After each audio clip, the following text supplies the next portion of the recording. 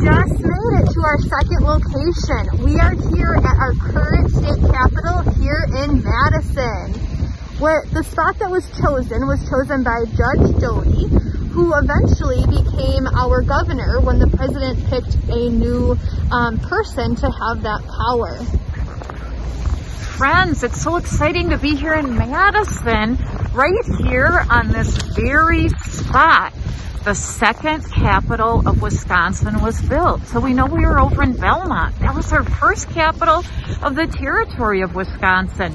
Wisconsin was still a territory when the second capital, as I said, was built right on this spot. That was in 1837.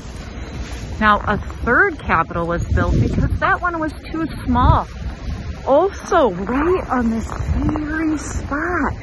Friends, that was in 1869, and unfortunately, that capital burned. So this capital that we're looking at, this beautiful capital, was built and opened up in 1917. So we're standing right here. Just Boyle, we're right at our state capitol. It's so exciting and so cool, friends. We're going to continue to read in our book about the people we mentioned as well as our state capitol. But before we end our video today, we're going to hop back in the car to show you some more cool shots of our capitol.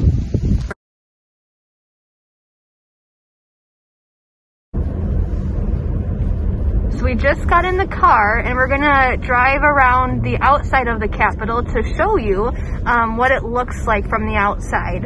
The cool part about the Capitol is that it's constructed into 4 different areas. Miss Chisholm, what are those 4 areas representing? Well, the 4 areas represent how our government works. One area is the legislative branch. So that area is where the lawmakers work. Lawmakers are elected by the citizens to do the work that needs to be done to keep us safe. Another area is the judicial branch, where the Supreme Court and the judges work. The executive branch is where the governor works. And then that 4th area is filled with offices for other workers to help all of this run smoothly. All this work. One of the things that Miss Chisholm and I have noticed as we are driving around is how beautiful our state capitol really is. And as you can see as we drive past here, it's really great architecture.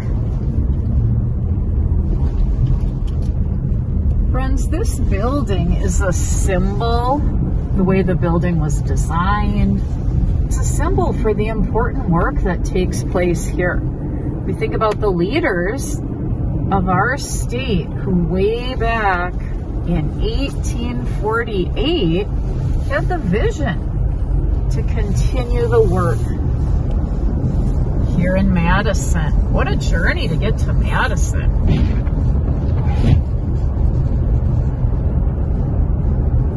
When I think about our drive here from Belmont, I think, Miss Chisholm, it took us about like an hour and a half to get between Belmont and what's now our state capitol building. Yeah.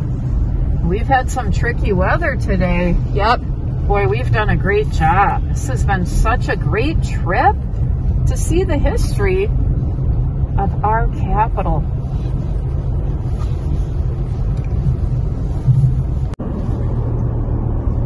Friends, up there at the top, you can see, if I zoom in a little bit, right at the very top is the dome.